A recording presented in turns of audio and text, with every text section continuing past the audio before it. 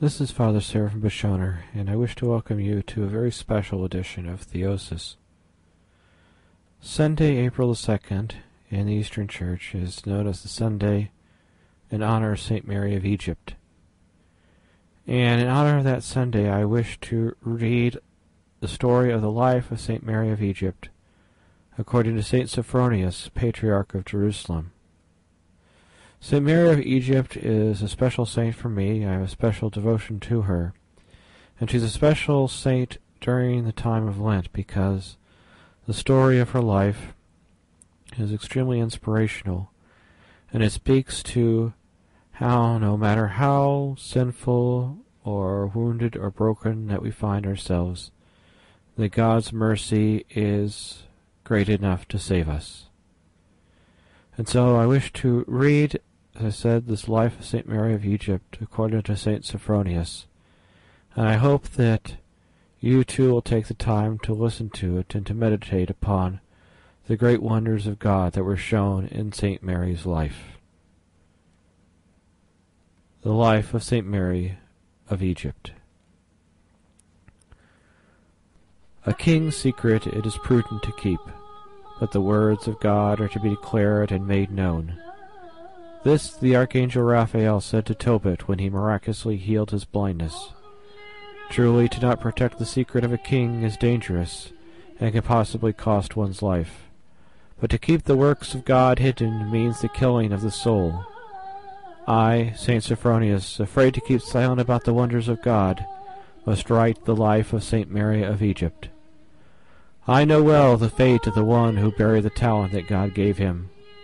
Therefore I relate the holy events that have been related to me. No one should presume to doubt the words I have written, or mistrust the wonders retold here. May God preserve me from ever falsely speaking of holy things. If having read this account one doubts its truthfulness, may God have mercy upon them. The weaknesses of their human nature obviously prevent them from accepting that such miracles happen among God's chosen people. But enough. I must begin to relate these extraordinary events which have taken place in our time. There once was a holy man who lived in one of Palestine's many monasteries. He was a priest pure in life and speech, and from his very youth he had been raised according to monastic ways and practices. This man's name was Zosimas, and he had lived the fullness of an ascetic, preserving always the rule given to him by his elders in all his spiritual labors. To these practices he had often added rules of his own, learned through constantly striving to subdue his flesh to his spirit, and in this he had succeeded. Zosimas was such a well-known ascetic that many came from near and far, from other monasteries and far distant lands to see him. Zosimas continually studied the Word of God and contemplated the Trinity, whether lying down, standing up, laboring in the fields, or eating his small bits of food. Zosimas once said that as soon as he had left his mother and entered the monastery, he had trained as a monk until his 53rd year. He then began to suffer from a belief that he had achieved spiritual perfection, that there was no one left who could teach him. He would often think to himself, "Is it possible to find a monk who can help me progress further, or who has accomplished anything which I have not also accomplished?" Once, while thinking in this way, an angel appeared to him and said, "Zosimas, though you have struggled well in the ways of asceticism, and have achieved as much in it as is possible for you to humanly accomplish, there is no one on earth who has achieved perfection. Indeed, there are a great many more difficult struggles ahead of you. There are truly many ways to obtain salvation. You must become like Abraham the patriarch, and travel to the monastery along the river Jordan." Thus Zosimas left his monastery, the monastery in which he had spent his whole life, and traveled to the Jordan. When he reached the monastery to which God had sent him, he was admitted to the abbot's presence. Before the abbot, Zosimas made the expected monastic greetings. At this the abbot asked, "Where are you from, dear brother, and why do you come here?" Zosimas replied, "Where I have come from is not important, but, dear father, I have come in the hopes of finding spiritual treasure. for I have been told that you have much knowledge of the ways of reaching God." At this the abbot said, "Only God can redeem a suffering soul. Let us pray that he will inspire all of us according to his will. Seeing that the worthy desire of following Christ has led you to us, remain, and may Christ our Lord, who gave up his life to save ours, fill us with the Holy Spirit." Zosimus thanked the abbot and received the abbot's blessing. While staying in the monastery, Zosimus often witnessed monks who had achieved great levels of perfection, both in performing virtuous deeds and contemplation of the divine. They would praise God unceasingly, whether working with their hands or praying with their lips. They never uttered a careless word or demonstrated any concern for the material goods of this life. Their sole desire was to become completely dead to the world. Constantly partaking of the Word of God, their only food was bread and water, and even this was only as much as necessary. All this encouraged Zosimus, who sought to begin his own spiritual struggle. After many days, the time appointed for fasting and preparation for the celebration of Christ's death and resurrection approached. During this time, the monastery gates were locked, unless one of the monks was to be sent out on an errand. Also, since the monastery was not very well known, there were few visitors. On Forgiveness Sunday, at the beginning of the great fast, the priests celebrated the Divine Liturgy, and all partook of the Holy Eucharist. After the liturgy, they went off to eat a small Lenten meal. Returning to the church, they offered many prayers to the Lord with prostrations, holy kisses, and a request for forgiveness. Each monk bowed before the abbot and sought the abbot's blessings and prayers before beginning the struggles of Lent. After this, the gates of the monastery were opened, and as they went out into the desert across the river Jordan, the monks sang the 27th Psalm. "The Lord is my light and my salvation. Whom do I fear? The Lord is my life's refuge. Of whom am I afraid?" Only a few monks remained, not to guard the property, as there was nothing to steal, but to ensure that the liturgy would continue to be celebrated in the monastery church. Each monk only took enough food necessary for his bodily needs, perhaps some bread, a few figs, some dates, or water-soaked wheat. Some took no food at all, and sought to survive only on what plants nature provided in the desert. On the other side of the Jordan, the monks went their separate ways, seeking to find a place apart. Their rule would not allow any to speak or to know how any other kept the fast. If during the fast a monk caught sight of another, he would move to an even more distant place. The monks were to spend the entire fast in prayer and praise of God, while struggling on their small amounts of food. While in the desert, the monks would struggle against themselves under the gaze of the great Judge Jesus Christ, so as to ensure that all they did was done only for him, and not to win the praise and honor of men. Seeking human honor is of no spiritual benefit, rather it often leads to great harm. On Palm Sunday, a week before the celebration of the resurrection of Christ, the monks would return to the monastery with their own conscience as their sole witness as to how they had kept the fast. Like the other monks, Zosimus also went far out into the desert. He hoped that he would find some hidden elder or spiritual father who might also be living out in the desert, someone who could guide him more deeply in the ways of the Lord. For 20 days he wandered. He never grew tired. It was as if he were headed for a specific place. However, Zosimus would stop periodically to rest and to pray the customary hours, either standing or on his knees. At the 6th hour of the day he stopped and turned to pray toward the east. As he was singing praises to God, and with his eyes focused on heaven, he noticed nearby what he supposed was a human body. At first he thought it was a vision from the devil and feared some enemy. He quickly made the sign of the cross and, freed from fear, looked more closely at the figure. He saw a human figure moving towards the south. The naked figure had dark skin as if it had spent a long time under the sun. The head of the figure was covered with hair white as snow, which only fell below the neck. Zosimus, eager to speak with the figure, ran after it, but the strange figure fled from him. When Zosimus had approached near enough to be heard, he shouted, "I am an old man and a sinner. Do not run from me, servant of God, whoever you are. I ask in God's name that you wait for me." The figure responded, For the Lord's sake, forgive me, Father Zosimus, but I cannot approach you and show you my face. I am a woman, and as you see, naked with the full shame of my body uncovered. Still, if you would answer the prayer of a sinful woman, give me your cloak, that I may cover myself and ask for your blessing." Zosimus trembled when he heard the figure call him by name, for he knew that she could not have known his name if she did not have great spiritual awareness. Thus he immediately gave her his cloak, turning away as he did so as not to see her nakedness. Picking up the tattered cloak, the figure approached him with at least some of her body covered. She said, "Father Zosimus, why do you wish to speak with a sinful woman? You have endured such great spiritual struggles. What could you wish to learn from me?" Zosimus and the woman each bowed to the other and asked for blessing. Neither moved, but repeated again and again the phrase, "Bless me." Eventually the woman said to Zosimus, "Father Zosimus, you are a priest, and I have been offering the holy mysteries and divine sacrifices at the altar for many years. It is you who must give me the blessing." Zosimus responded, "O mother, I can tell by your appearance that you are filled to the Spirit and have died to the world. Only one filled with grace would know my name and that I was a priest, since you have never met me. One's grace does not depend upon religious orders, but upon the gift of the Spirit.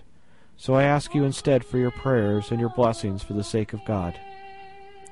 Therefore the woman said, "Blessed the Lord who cares for the salvation of his children and their souls." Zosimus answered, "Amen." At this they both rose to their feet, and the woman asked Zosimus, "Why have you come here, to a woman as sinful as myself? Why do you wish to see me when I am naked and barren of any virtue?" "I believe it is because the Holy Spirit brought you to me to offer me a service at the proper time. Now that you are here, tell me, Father, what is the state of the Church? How are the Christians living? How are the rulers?" Zosimus said, "Through your prayers, Mother, Christ has granted peace to his Church. Still I ask for the blessing of your prayers for me, a sinner, that my time in the desert will not be without fruit." The woman answered, "But Father, you are a priest. It is you who should be praying for me, as this is your office by ordination. Still I must be obedient, and will do as you ask." The woman turned to the east, raised her eyes and hands in prayer. As she prayed, she whispered so quietly that Zosimus could not hear the words or understand anything she said. Zosimus meanwhile stared at the ground without saying a word. After a time, when he thought she was finished, he raised his eyes and saw that the woman had been lifted about a 4-arm's distance above the ground and stood praying in the air. At the sight of this, Zosimus fell to the ground in terror and cried out many times, "Lord, have mercy!" While lying prostrate on the ground, he began to wonder if the woman might not be an evil spirit, or whether she was praying at all. At this very moment, the woman turned around and lifted Zosimus from the ground. She said, "Why do you have such thoughts, Father? Why are you tempted to doubt about who I am, as if I were an evil spirit? I am merely a sinful woman guarded by holy baptism. I am no spirit, only dust and ashes." She finished by making the sign of the cross over her forehead, eyes, mouth, and chest, while saying, "May God defend us from the power of the evil one and all his plans, for his struggle against us is great." At this Zosimus fell to the ground and embraced her feet, crying out in tears, "I beg of you, in the name of our Lord and God Jesus Christ, who is born of a virgin, and for whose sake you have become naked, for whose sake you have embraced the life of the Spirit, do not hide from me, your servant, why and how you came into the desert. Tell me everything, so that the wondrous works of God may become known. There is no benefit to anyone by keeping your wisdom secret. Thus I beseech you to tell me, not out of vanity or some ostentatious act, but only to reveal the truth to me, unworthy sinner that I am.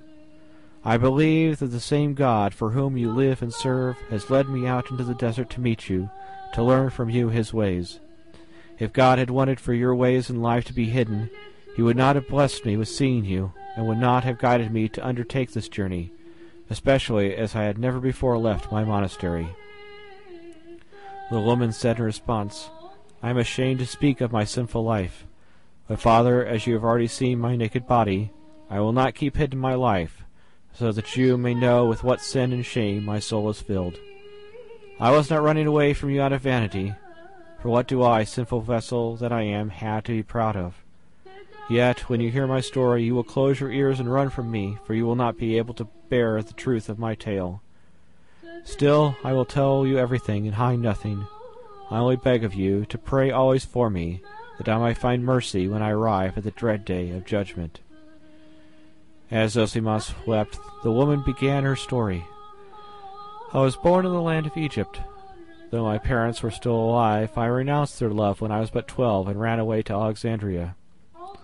Dear father, I am ashamed to remember how, when I was there, I was not only sacrificed my purity, but I also gave myself fully over to unrestrained sensuality. I will only speak of it briefly, so as not to enter into unseemly detail. Suffice it to say that my wantonness and depravity lasted for 17 years. Forgive me, but I was aflame with public fornication. Truthfully, it was not for the sake of money, but often, when they wanted to pay me, I refused the money. In fact, I hoped to attract as many men as possible, doing freely what gave me pleasure. Nor did I refuse money because I was rich. In fact, I begged or worked making flax. No, I enjoyed living in filth and sought every kind of debauchery I could find. Having fallen deeply into this state, one summer I noticed a large crowd of Libyans and Egyptians running towards the sea. I asked one of them, 'Where are they running?' He replied, 'They are all going to Jerusalem to celebrate the exaltation of the precious and life-giving cross. It takes place in only a few days.' I asked, 'Can I go with them?' He replied, 'No one will stop you if you have money for food in the journey.' I said, 'I also will go on the journey. I have no money or food, but no one will hinder me. I have a body, and will use it instead of money to pay for the trip.' Father, I was indeed immediately struck by a desire to go, but only to acquire for myself even more lovers for my passions. Oh, my father, I am fearful that I am harming you with my tale. I told you not to force me to speak of my shame." Zosimas, still weeping, begged her to continue. "For God's sake, mother, do not stop such an edifying story." So the woman resumed her story. "When the man heard my shameful words, he laughed and went off. I ran along with everyone else to the sea, and noticing a few men, maybe 10 or more, strong and virile, I approached them in order to get passage. Naturally, I shamelessly mixed with them and said, 'Take me with you to wherever you are going. You will not find me a burden.' Recognizing my desire and my promise, they easily took me aboard, and we set sail at once. How can I describe everything that happened on that trip? How can I express all that I did? I even forced many youths into sin against their will. Truly there was no sin or depravity in which I did not instruct them. Is it not amazing that the sea did not revolt against my deeds, that the earth did not swallow me whole, that hell itself did not drag me down, considering the many souls I corrupted? I believe that I survived only because God continued to desire my repentance, for he does not desire the death of the sinner, but that even one such as I might return to him." When we arrived in Jerusalem, I spent the time before the festival continuing to live in the same corruption, perhaps even worse. I was not content with enticing the youths of the voyage and those who helped me get to Jerusalem. I also sought to capture the townspeople in my net. Even on the very day of the exaltation of the cross, I was busy seeking food for my passions. But at daybreak I saw everyone going to the church, so I followed along. The hour for the elevation of the Holy Cross arrived, and I struggled with the rest of the crowd to pass through the doors into the church. Finally I managed to squeeze to the entrance of the church in which the life-giving wood of the cross was being shown. Yet, when I attempted to cross the threshold into the church, some force prevented me. As everyone else passed by me into the church, I was left alone on the porch. Thinking that my woman's weakness had kept me from entering, I tried again to enter, and was again prevented. No one else passing through the entryway faced any obstacle, but it was as if a force of soldiers had been posted to oppose my entrance. I had once again found the way closed to me, and remained standing on the porch.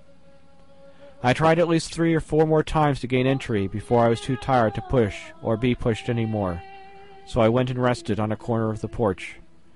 As I tried to understand what had happened to me, it slowly and with great difficulty came upon me the reason why I was being kept from seeing the life-giving cross. The Lord was gently touching my heart with a word of salvation, and revealing to me that my sinful life was barring my way. At this I began to weep with sorrow, and beat my breast from compunction, and to groan from my innermost depths.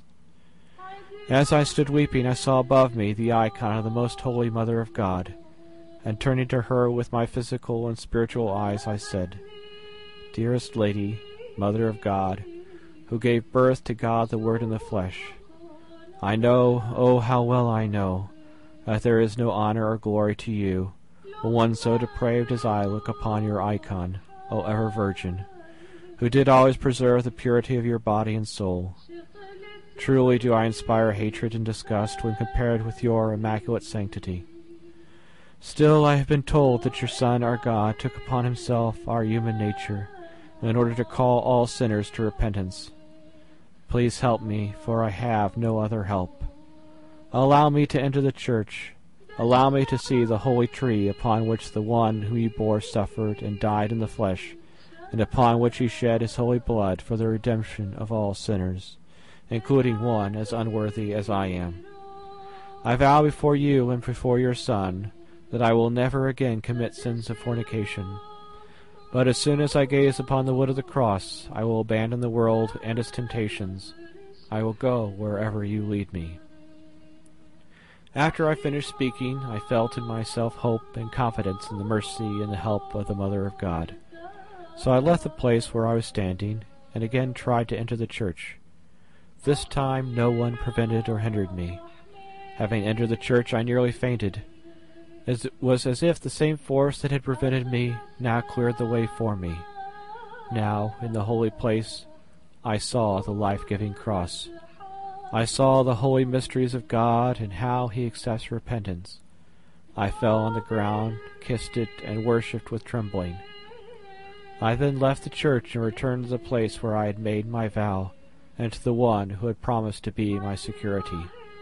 I bent my knees before the Holy Virgin, Mother of God, and prayed, "Most loving Lady, you have shown me the great love you have for all. Praise be to the Father who receives the repentance of sinners through you. What more can I, who am so sinful, say? Now I intend to fulfill the vow I made before you, my Lady. Guide me by your hand along the ways of repentance."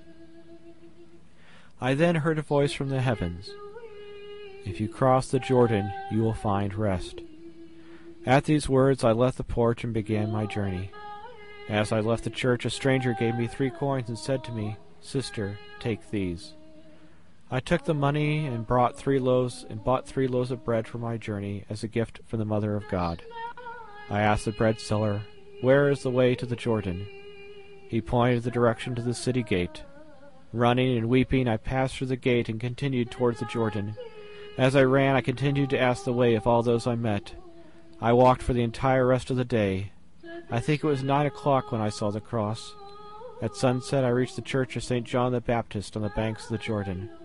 I prayed there and then went down to the holy waters of the Jordan, where I washed my hands and face.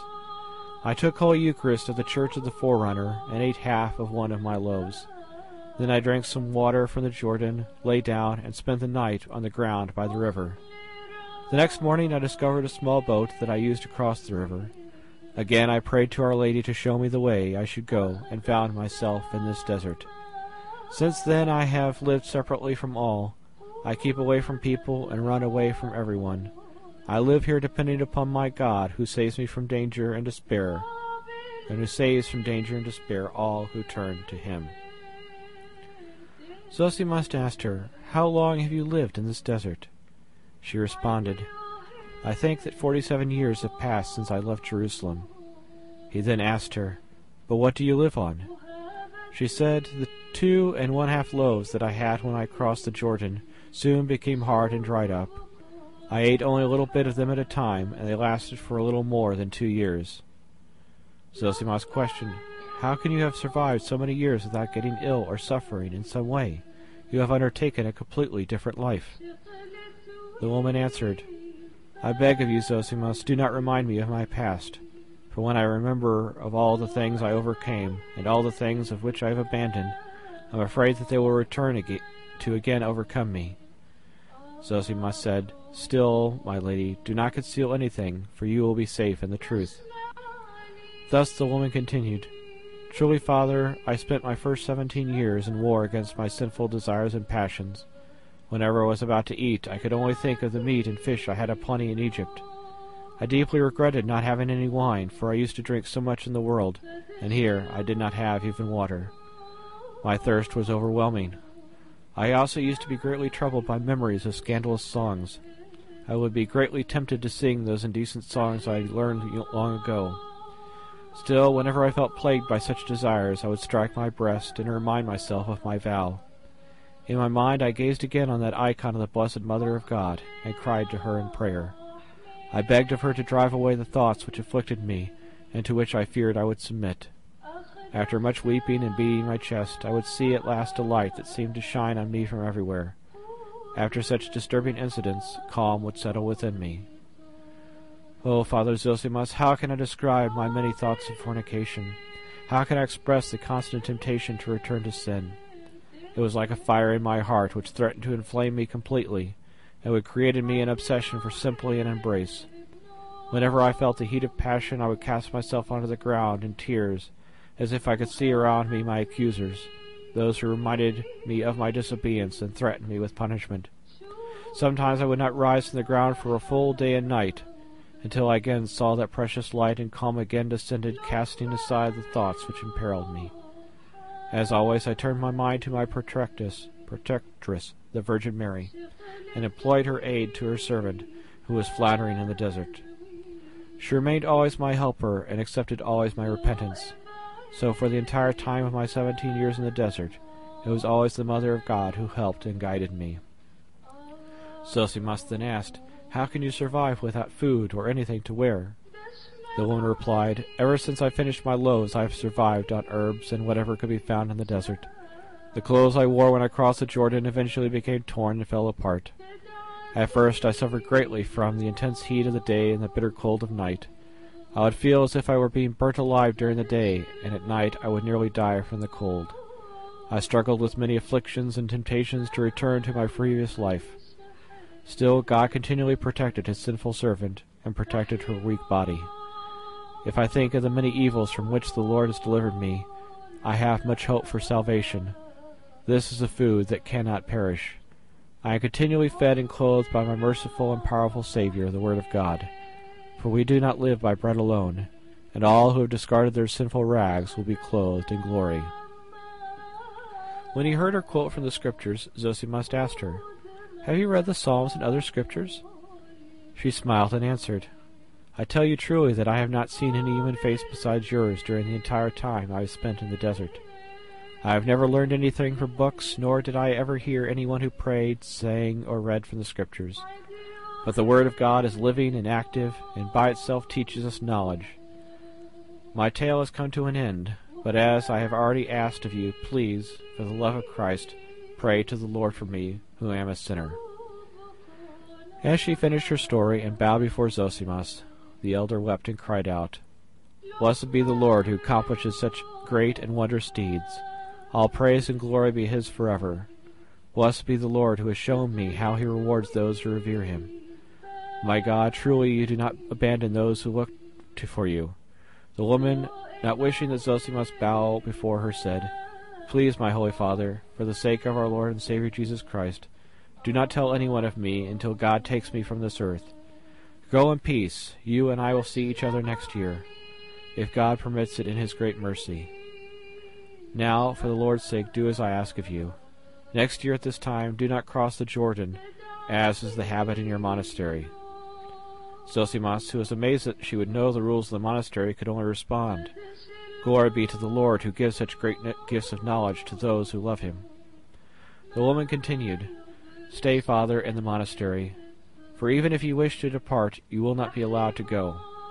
At sunset on Holy Thursday, the day of the Lord's Last Supper, place some of Christ's blessed body and blood in a holy vessel suitable for containing such mysteries, and take it to the banks of the Jordan, where it is nearer the inhabited parts of the land.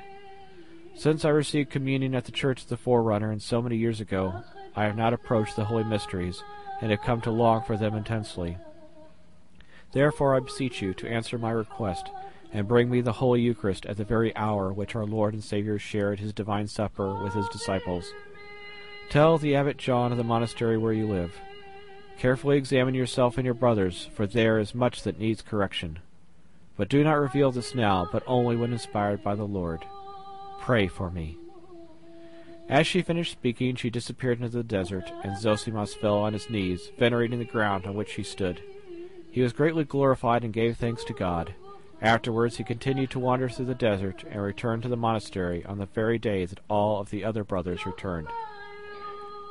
For a whole year Zosimas said nothing to the woman in the desert or what she had said to him, though he did pray that the Lord might bless him with another opportunity to meet the ascetic again.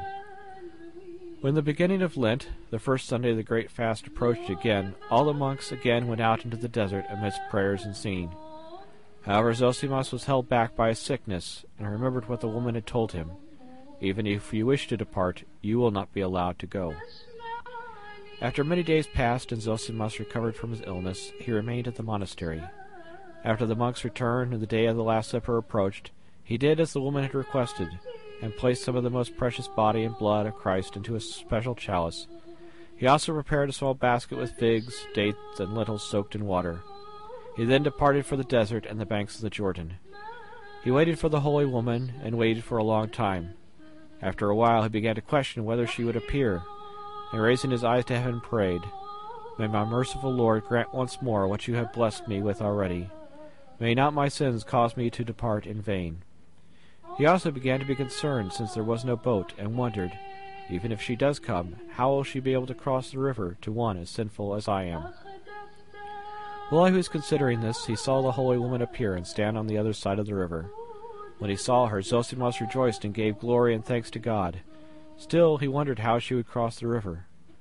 As he watched her in the moonlit night, he saw her make the sign of the cross over the Jordan and begin walking across the now firm waters. At this Zosimas wanted to fall on his knees, but she cried to him while she was still walking on the waters, "What are you doing, Father? You are a priest, and you carry the holy mysteries." He obeyed her, and remained standing until she reached the other side of the river, and said, "Father, bless me." Still in a state of wonderment over the miracle he had seen, he said, "God surely did not lie when he said that if we purify ourselves, we shall become like him. Glory to our Lord Jesus Christ, who has showed me by your action how far away I am from perfection." The woman then asked Zosimas to pray the Creed and the Our Father. As he began these prayers, she would finish them, and, as was the custom, gave him the kiss of peace. She then received the Holy Eucharist, looked up to heaven with sighs and tears while crying out, "Now you may let your servant depart in peace, O Lord, according to your promise, for my eyes have seen your salvation." The woman then said to Zosimas, "Father, please forgive me for asking you for another favor. Return now to the monastery, and may God's peace protect you. Next year come again to the same place where you first met me. Please come for God's sake, and you shall again see me. Such is the will of our God." Zosimas said to her, "Indeed, I truly would like to follow you, and always be able to gaze upon your holy face. But at least answer the request of a sinful old man, and take some of the food which I have brought you." When he showed her the basket, she merely touched the lentils with the tips of her fingers, and took 3 grains. She said that the Holy Spirit was sufficient to protect the life of the soul. Then she said, "Pray for me. Pray that God will have mercy on a miserable wretch." In tears, Zosimas touched her feet and asked for her prayers for the Holy Church, the kingdom, and himself. He watched her leave, and knew that he could not prevent her from leaving if she did not will it.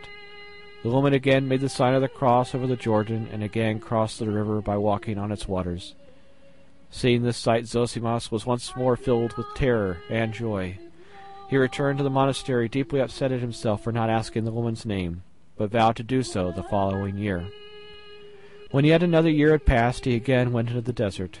After a long journey, he reached the same spot at which he had met the woman 2 years earlier, but could see no sign of anyone. So he raised his eyes to heaven and prayed, "My Lord, please show me that blessed treasure which you have concealed from the world. Show me, I pray, your angel in the flesh, of which I and the world are not worthy." Just then, on the opposite side of the river, he saw the holy woman lying dead. Her face was turned toward the rising sun in the east, and her arms were crossed over her chest according to the tradition. Zosimas crossed the river and ran to her body. He wept profusely over her and kissed her feet. He did not dare touch anything else. For a long time he wept before he began reciting the appointed burial prayers and psalms. He wondered whether he should bury the saint, what her wishes were. He then saw some words written into the dirt by the hand of the holy woman. Father Zosimus, please bury on this spot the humble body of Mary. May that which is dust return to dust. Pray to the Lord for me, who departed her earthly life, of the very first night of the Lord's Passion, having partaken of the Holy Eucharist, on the first day of the month of Fermutin of Egypt, or, as is known to the Romans, the month of April. Zosimus was overjoyed to learn the saint's name and realized that after she had received the holy mysteries on the shore of the Jordan, she had been miraculously transported to the spot on which she died. Zosimus had taken 20 days to cover the same distance that Mary had apparently covered in 1 hour before immediately surrendering her soul to God. Zosimus truly wanted to fulfill the saint's wishes, but wondered, "How can I dig a grave when I have no shovel?" He tried to dig with a nearby piece of wood, but the earth was too dry and hard, and he was unsuccessful. He failed to dig a hole and only became sweaty and tired. Growing frustrated, he looked up to see a large lion standing nearby and licking the feet of the holy woman. Zosimus became very afraid, especially as he remembered that Mary had said that she never encountered any beasts in the desert. But he protected himself with the sign of the cross, and believed that the power of the holy woman would protect him. Then the lion approached Zosimus in a way that expressed friendliness in every movement. Zosimus said to the lion, "Our Holy One has asked that her body be buried, but I am too weak and old to fulfill her wish. I have no shovel, and it would take too long to obtain one. So I ask if you can dig one with your claws so that we can commit the mortal temple of the saint to the earth." As he was speaking, the lion began to dig a hole deep enough to bury Mary's body. Zosimus once more washed the feet of the saint with his tears, and asked her to pray for the world's salvation, before he buried her body in the presence of the lion.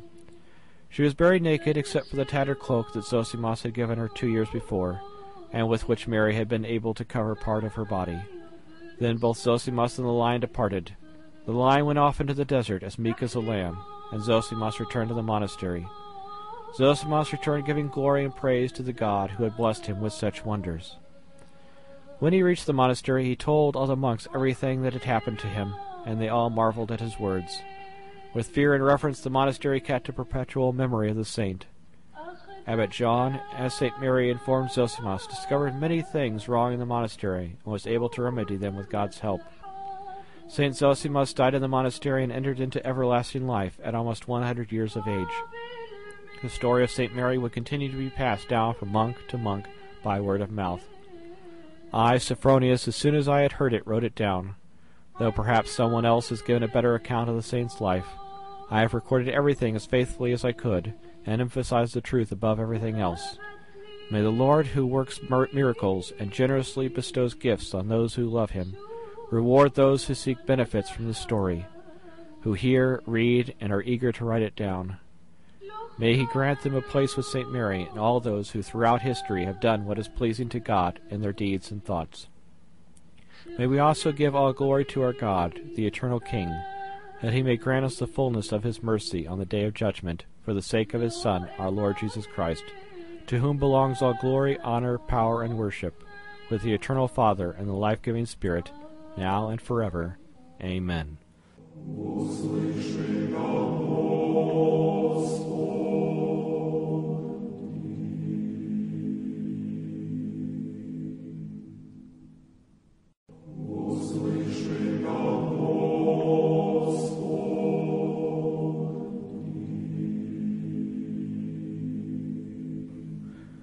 This is Father Seraphim Bishoner, and I wish to welcome you to a very special edition of Theosis.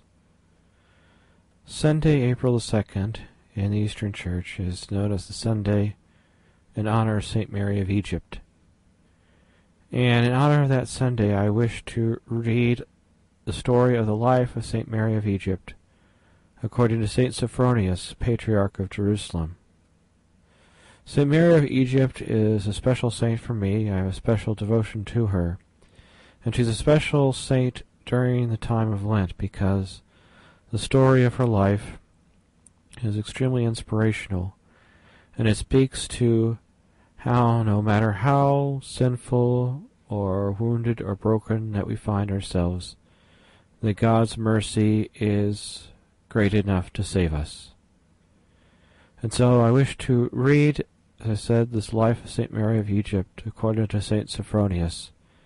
And I hope that you too will take the time to listen to it and to meditate upon the great wonders of God that were shown in St. Mary's life.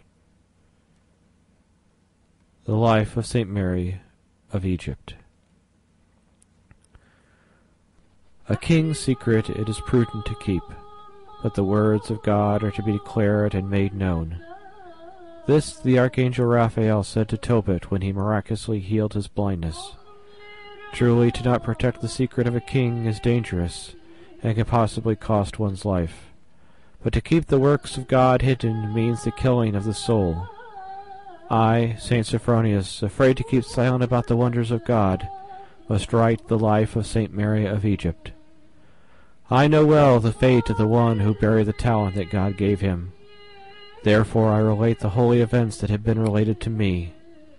No one should presume to doubt the words I have written, or mistrust the wonders retold here.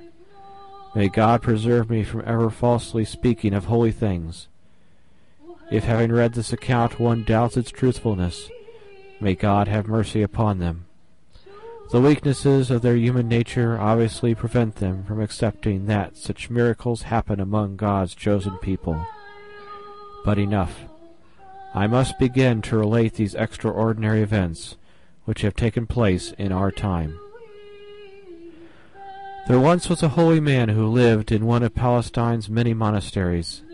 He was a priest pure in life and speech, and from his very youth he had been raised according to monastic ways and practices. This man's name was Zosimus, and he had lived the fullness of an ascetic, preserving always the rule given to him by his elders in all his spiritual labors. To these practices he had often added rules of his own, learned through constantly striving to subdue his flesh to his spirit, and in this he had succeeded. Zosimus was such a well-known ascetic that many came from near and far, from other monasteries and far distant lands to see him. Zosimus continually studied the Word of God and contemplated the Trinity, whether lying down, standing up, laboring in the fields, or eating his small bits of food. Zosimus once said that as soon as he had left his mother and entered the monastery, he had trained as a monk until his 53rd year. He then began to suffer from a belief that he had achieved spiritual perfection, that there was no one left who could teach him. He would often think to himself, "Is it possible to find a monk who can help me progress further, or who has accomplished anything which I have not also accomplished?" Once, while thinking in this way, an angel appeared to him and said, "Zosimus, though you have struggled well in the ways of asceticism, and have achieved as much in it as is possible for you to humanly accomplish, there is no one on earth who has achieved perfection. Indeed, there are a great many more difficult struggles ahead of you. There are truly many ways to obtain salvation. You must become like Abraham the patriarch, and travel to the monastery along the river Jordan." Thus Zosimus left his monastery, the monastery in which he had spent his whole life, and traveled to the Jordan. When he reached the monastery to which God had sent him, he was admitted to the abbot's presence. Before the abbot, Zosimus made the expected monastic greetings. At this the abbot asked, "Where are you from, dear brother, and why do you come here?" Zosimus replied, "Where I have come from is not important, but, dear father, I have come in the hopes of finding spiritual treasure, for I have been told that you have much knowledge of the ways of reaching God." At this the abbot said, "Only God can redeem a suffering soul. Let us pray that he will inspire all of us according to his will. Seeing that the worthy desire of following Christ has led you to us, remain, and may Christ our Lord, who gave up his life to save ours, fill us with the Holy Spirit." Zosimus thanked the abbot and received the abbot's blessing. While staying in the monastery, Zosimus often witnessed monks who had achieved great levels of perfection, both in performing virtuous deeds and contemplation of the divine. They would praise God unceasingly, whether working with their hands or praying with their lips. They never uttered a careless word or demonstrated any concern for the material goods of this life. Their sole desire was to become completely dead to the world. Constantly partaking of the Word of God, their only food was bread and water, and even this was only as much as necessary.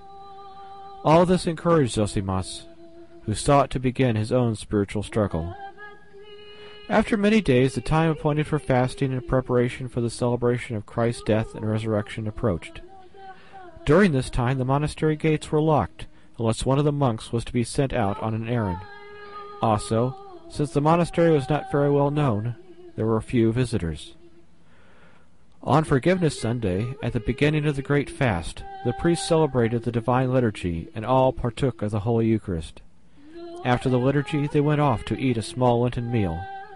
Returning to the church, they offered many prayers to the Lord with prostrations, holy kisses, and requests for forgiveness. Each monk bowed before the abbot and sought the abbot's blessings and prayers before beginning the struggles of Lent. After this, the gates of the monastery were opened, and as they went out into the desert across the river Jordan, the monks sang the 27th Psalm. The Lord is my light and my salvation. Whom do I fear?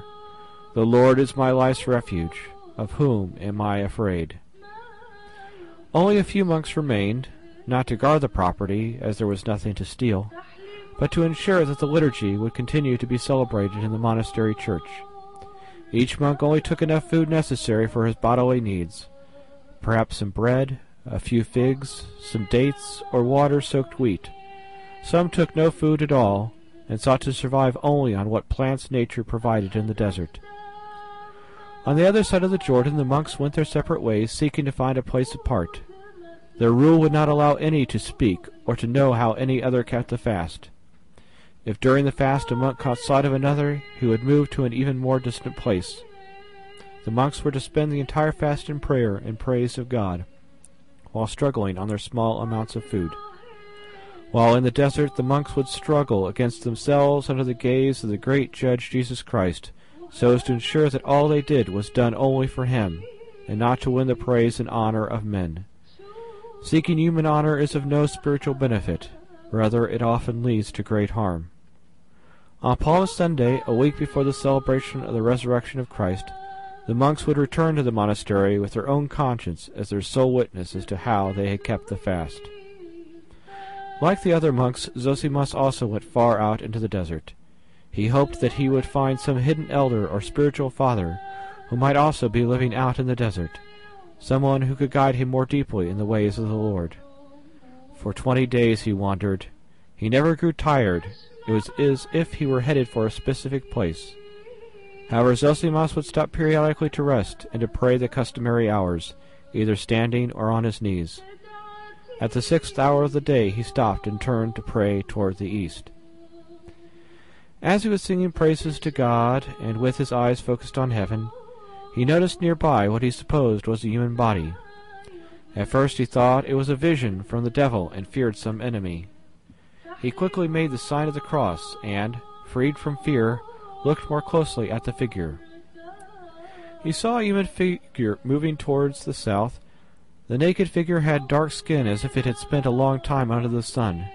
The head of the figure was covered with hair white as snow, which only fell below the neck. Zosimas, eager to speak with the figure, ran after it, but the strange figure fled from him. When Zosimas had approached near enough to be heard, he shouted, "I am an old man and a sinner. Do not run from me, servant of God, whoever you are. I ask in God's name that you wait for me." The figure responded, "For the Lord's sake, forgive me, Father Zosimas, but I cannot approach you and show you my face. I am a woman, and as you see, naked with the full shame of my body uncovered. Still, if you would answer the prayer of a sinful woman, give me your cloak that I may cover myself and ask for your blessing." Zosimas trembled when he heard the figure call him by name, for he knew that she could not have known his name if she did not have great spiritual awareness.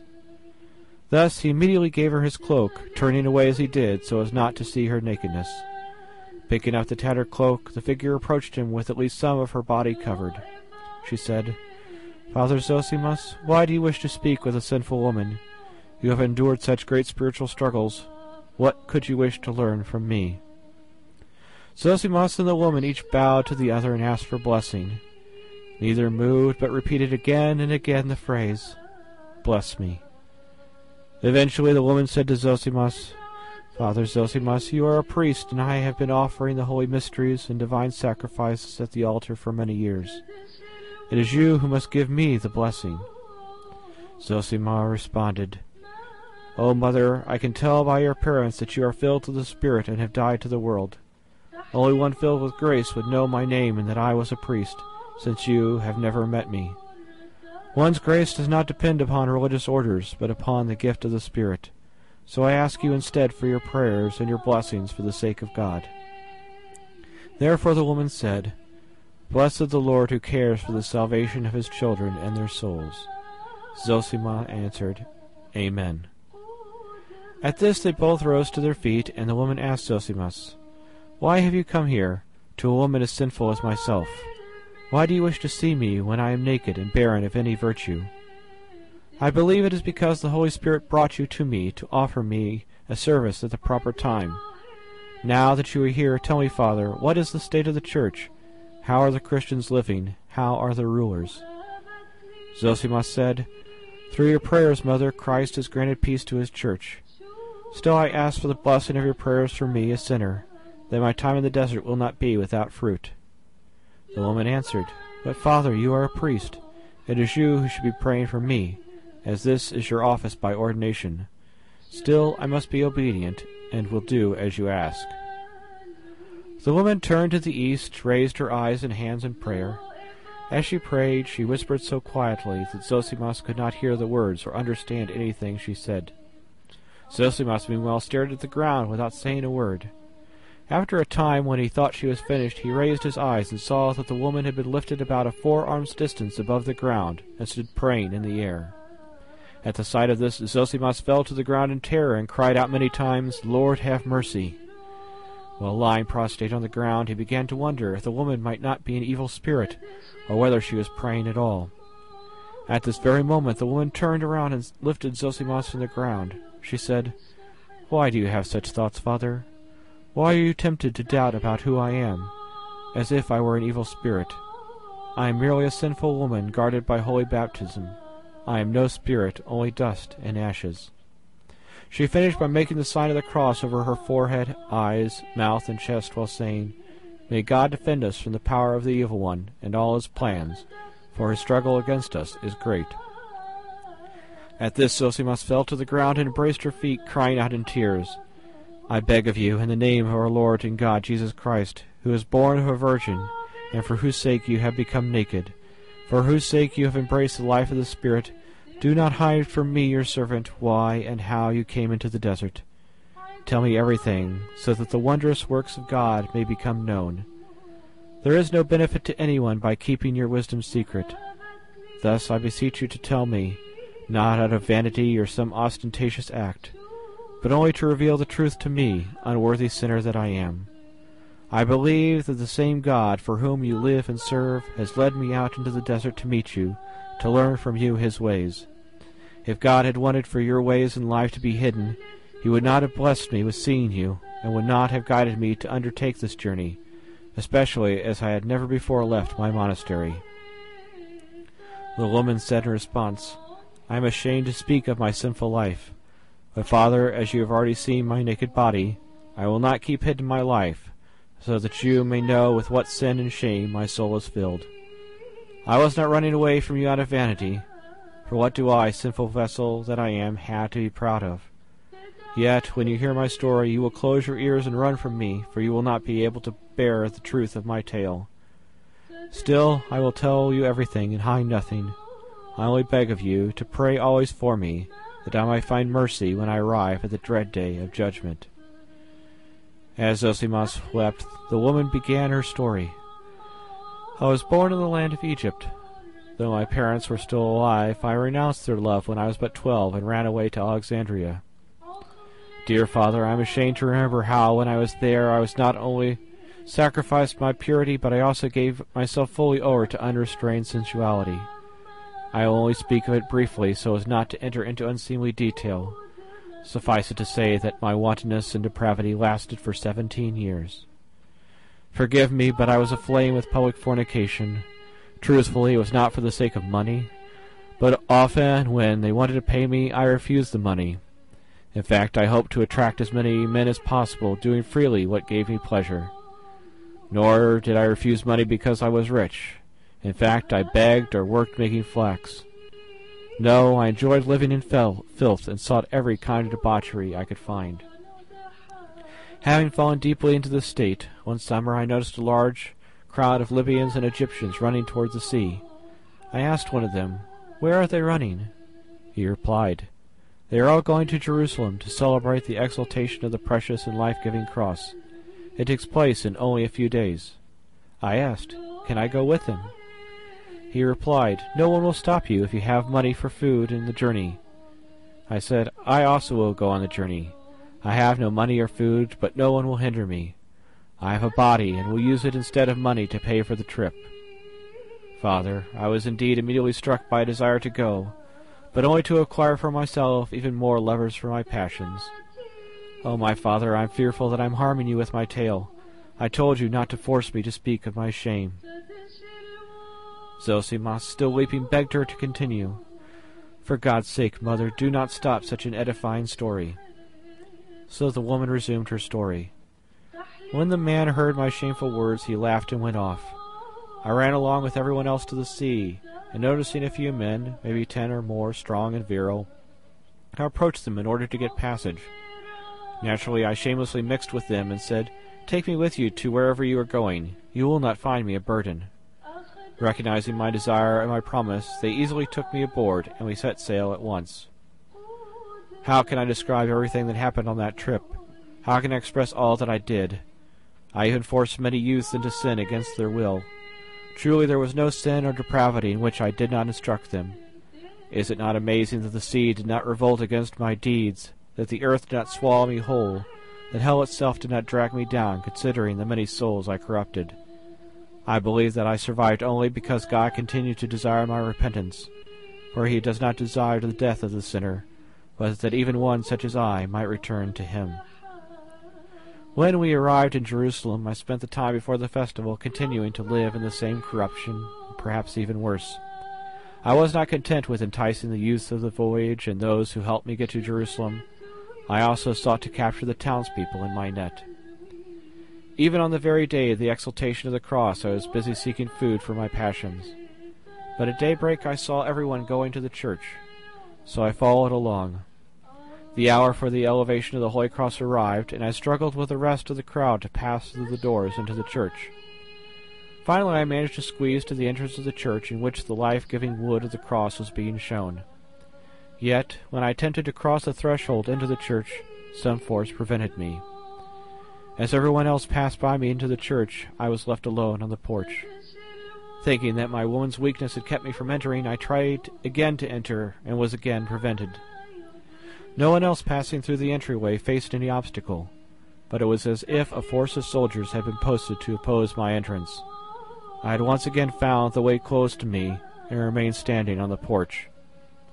I tried at least 3 or 4 more times to gain entry before I was too tired to push or be pushed any more, so I went and rested on a corner of the porch. As I tried to understand what had happened to me, it slowly and with great difficulty came upon me the reason why I was being kept from seeing the life-giving cross. The Lord was gently touching my heart with a word of salvation, and revealing to me that my sinful life was barring my way. At this I began to weep with sorrow, and beat my breast from compunction, and to groan from my innermost depths.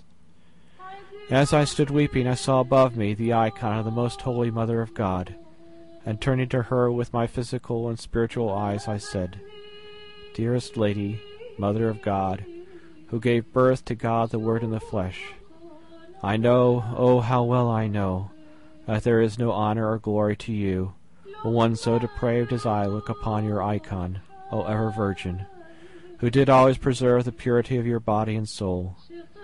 Truly do I inspire hatred and disgust when compared with your immaculate sanctity.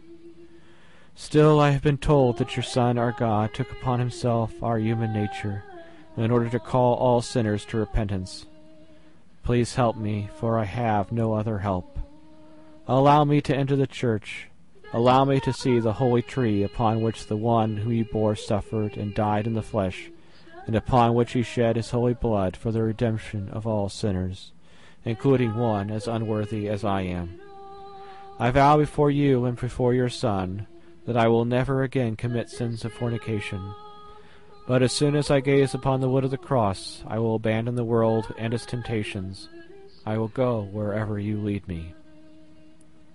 After I finished speaking, I felt in myself hope and confidence in the mercy and the help of the Mother of God. So I left the place where I was standing, and again tried to enter the church. This time no one prevented or hindered me. Having entered the church, I nearly fainted. It was as if the same force that had prevented me now cleared the way for me. Now, in the holy place, I saw the life-giving cross. I saw the holy mysteries of God and how he accepts repentance. I fell on the ground, kissed it, and worshipped with trembling. I then left the church and returned to the place where I had made my vow, and to the one who had promised to be my security. I bent my knees before the Holy Virgin, Mother of God, and prayed, "Most loving Lady, you have shown me the great love you have for all. Praise be to the Father who receives the repentance of sinners through you. What more can I, who am so sinful, say? Now I intend to fulfill the vow I made before you, my Lady. Guide me by your hand along the ways of repentance."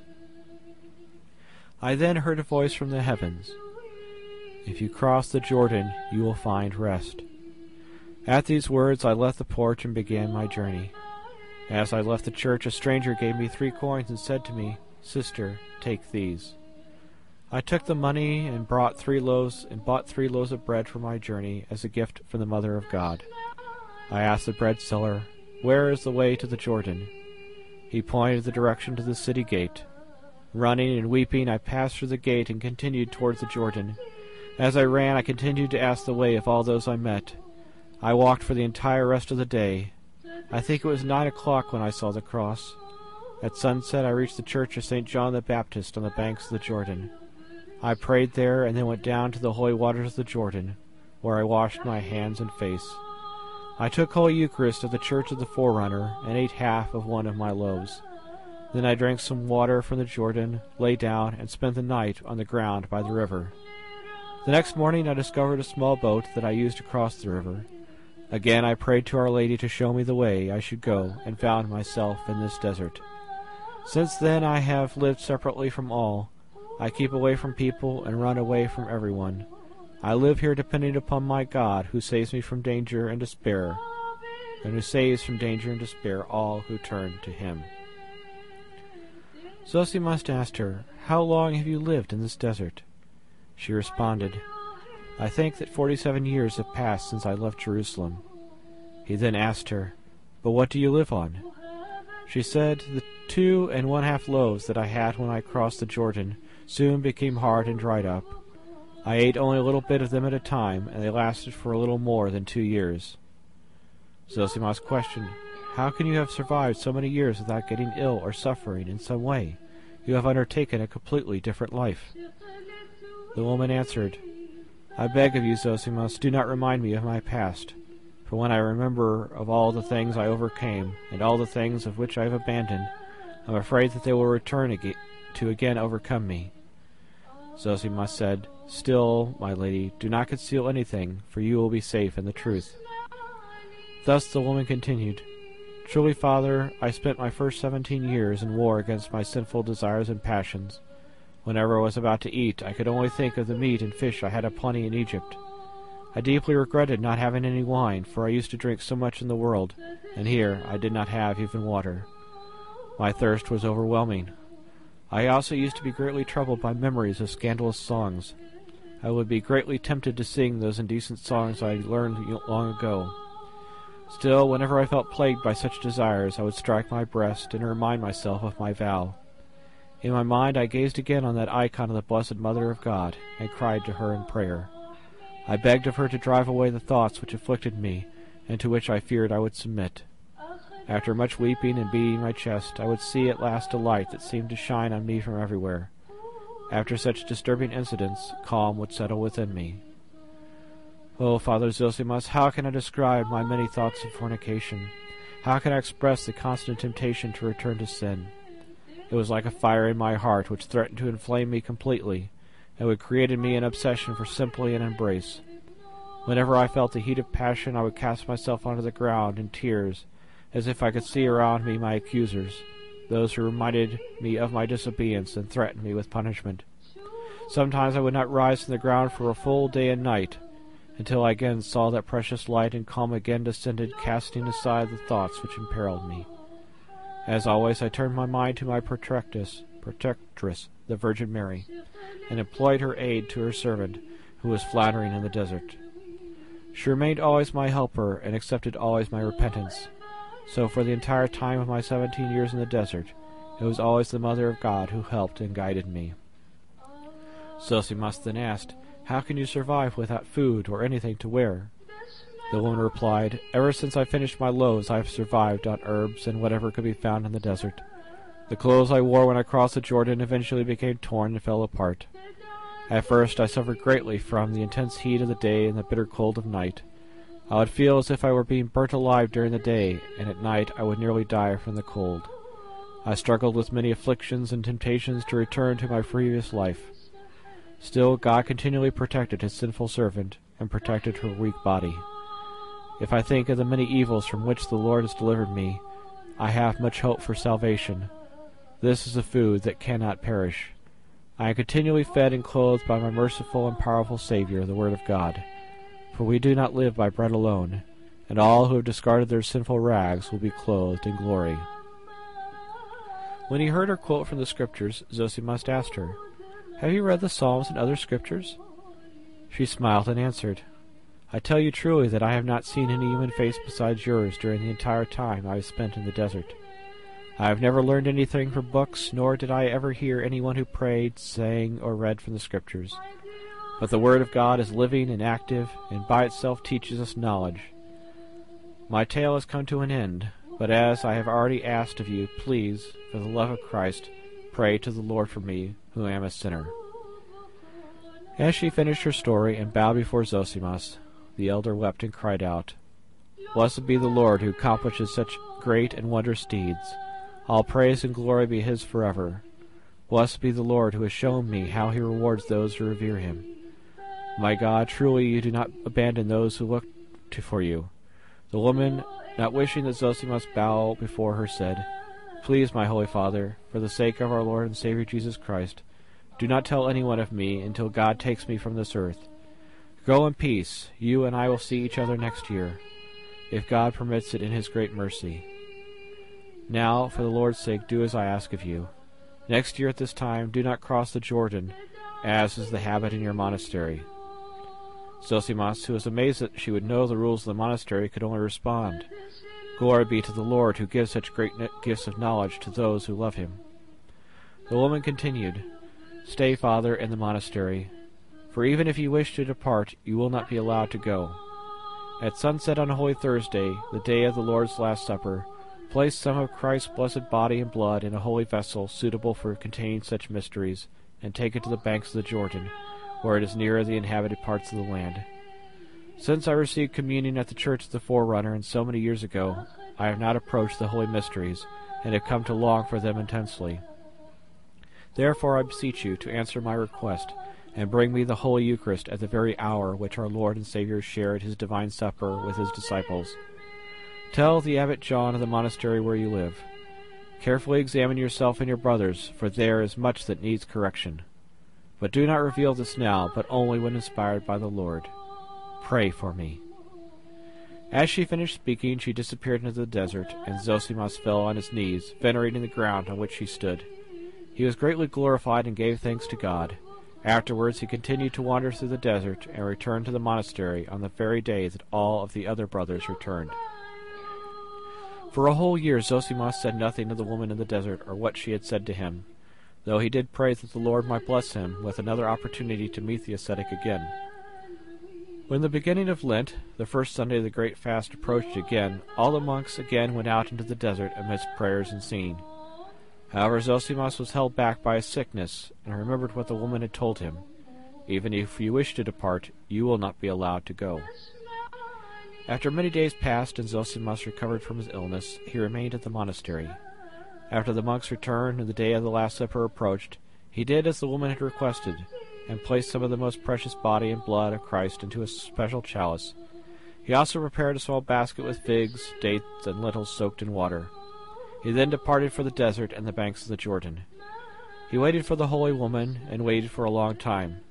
After a while he began to question whether she would appear, and raising his eyes to heaven prayed, "May my merciful Lord grant once more what you have blessed me with already. May not my sins cause me to depart in vain." He also began to be concerned, since there was no boat, and wondered, "Even if she does come, how will she be able to cross the river to one as sinful as I am?"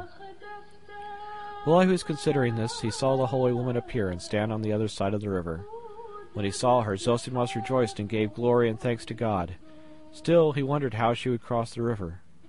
As he watched her in the moonlit night, he saw her make the sign of the cross over the Jordan and begin walking across the now firm waters. At this, Zosimus wanted to fall on his knees, but she cried to him while she was still walking on the waters, "What are you doing, Father? You are a priest, and you carry the holy mysteries." He obeyed her, and remained standing until she reached the other side of the river, and said, "Father, bless me." Still in a state of wonderment over the miracle he had seen, he said, "God surely did not lie when he said that if we purify ourselves, we shall become like him. Glory to our Lord Jesus Christ, who has showed me by your action how far away I am from perfection." The woman then asked Zosimus to pray the Creed and the Our Father. As he began these prayers, she would finish them, and, as was the custom, gave him the kiss of peace. She then received the Holy Eucharist, looked up to heaven with sighs and tears while crying out, "Now you may let your servant depart in peace, O Lord, according to your promise, for my eyes have seen your salvation." The woman then said to Zosimus, "Father, please forgive me for asking you for another favor. Return now to the monastery, and may God's peace protect you. Next year come again to the same place where you first met me. Please come for God's sake, and you shall again see me. Such is the will of our God." Zosimus said to her, "Indeed, I truly would like to follow you, and always be able to gaze upon your holy face. But at least answer the request of a sinful old man, and take some of the food which I have brought you." When he showed her the basket, she merely touched the lentils with the tips of her fingers, and took 3 grains. She said that the Holy Spirit was sufficient to protect the life of the soul. Then she said, "Pray for me. Pray that God will have mercy on a miserable wretch." In tears, Zosimus touched her feet and asked for her prayers for the Holy Church, the kingdom, and himself. He watched her leave, and knew that he could not prevent her from leaving if she did not will it. The woman again made the sign of the cross over the Jordan, and again crossed the river by walking on its waters. Seeing this sight, Zosimus was once more filled with terror and joy. He returned to the monastery, deeply upset at himself for not asking the woman's name, but vowed to do so the following year. When yet another year had passed, he again went into the desert. After a long journey, he reached the same spot at which he had met the woman 2 years earlier, but could see no sign of anyone. So he raised his eyes to heaven and prayed, "My Lord, please show me that blessed treasure which you have concealed from the world. Show me, I pray, your angel in the flesh, of which I and the world are not worthy." Just then, on the opposite side of the river, he saw the holy woman lying dead. Her face was turned toward the rising sun in the east, and her arms were crossed over her chest according to the tradition. Zosimus crossed the river and ran to her body. He wept profusely over her and kissed her feet. He did not dare touch anything else. For a long time he wept before he began reciting the appointed burial prayers and psalms. He wondered whether he should bury the saint, what her wishes were. He then saw some words written into the dirt by the hand of the holy woman. "Father Zosimus, please bury on this spot the humble body of Mary. May that which is dust return to dust. Pray to the Lord for me, who departed her earthly life, of the very first night of the Lord's Passion, having partaken of the Holy Eucharist, on the first day of the month of Firmutin of Egypt, or, as is known to the Romans, the month of April." Zosimus was overjoyed to learn the saint's name, and realized that after she had received the holy mysteries on the shore of the Jordan, she had been miraculously transported to the spot on which she died. Zosimus had taken 20 days to cover the same distance that Mary had apparently covered in 1 hour before immediately surrendering her soul to God. Zosimus truly wanted to fulfill the saint's wishes, but wondered, "How can I dig a grave when I have no shovel?" He tried to dig with a nearby piece of wood, but the earth was too dry and hard, and he was unsuccessful. He failed to dig a hole and only became sweaty and tired. Growing frustrated, he looked up to see a large lion standing nearby and licking the feet of the holy woman. Zosimus became very afraid, especially as he remembered that Mary had said that she never encountered any beasts in the desert. But he protected himself with the sign of the cross, and believed that the power of the holy woman would protect him. Then the lion approached Zosimus in a way that expressed friendliness in every movement. Zosimus said to the lion, "Our Holy One has asked that her body be buried, but I am too weak and old to fulfill her wish. I have no shovel, and it would take too long to obtain one. So I ask if you can dig one with your claws so that we can commit the mortal temple of the saint to the earth." As he was speaking, the lion began to dig a hole deep enough to bury Mary's body. Zosimus once more washed the feet of the saint with his tears, and asked her to pray for the world's salvation, before he buried her body in the presence of the lion. She was buried naked except for the tattered cloak that Zosimus had given her 2 years before, and with which Mary had been able to cover part of her body. Then both Zosimus and the lion departed. The lion went off into the desert as meek as a lamb, and Zosimus returned to the monastery. Zosimus returned giving glory and praise to the God who had blessed him with such wonders. When he reached the monastery, he told all the monks everything that had happened to him, and they all marveled at his words. With fear and reverence, the monastery kept a perpetual memory of the saint. Abbot John, as St. Mary informed Zosimus, discovered many things wrong in the monastery, and was able to remedy them with God's help. St. Zosimus died in the monastery and entered into everlasting life at almost 100 years of age. The story of St. Mary would continue to be passed down from monk to monk by word of mouth. I, Sophronius, as soon as I had heard it, wrote it down. Though perhaps someone else has given a better account of the saint's life, I have recorded everything as faithfully as I could, and emphasized the truth above everything else. May the Lord, who works miracles and generously bestows gifts on those who love him, reward those who seek benefits from this story, who hear, read, and are eager to write it down. May he grant them a place with St. Mary and all those who throughout history have done what is pleasing to God in their deeds and thoughts. May we also give all glory to our God, the eternal King, that he may grant us the fullness of his mercy on the day of judgment, for the sake of his Son, our Lord Jesus Christ, to whom belongs all glory, honor, power, and worship, with the eternal Father and the life-giving Spirit, now and forever. Amen.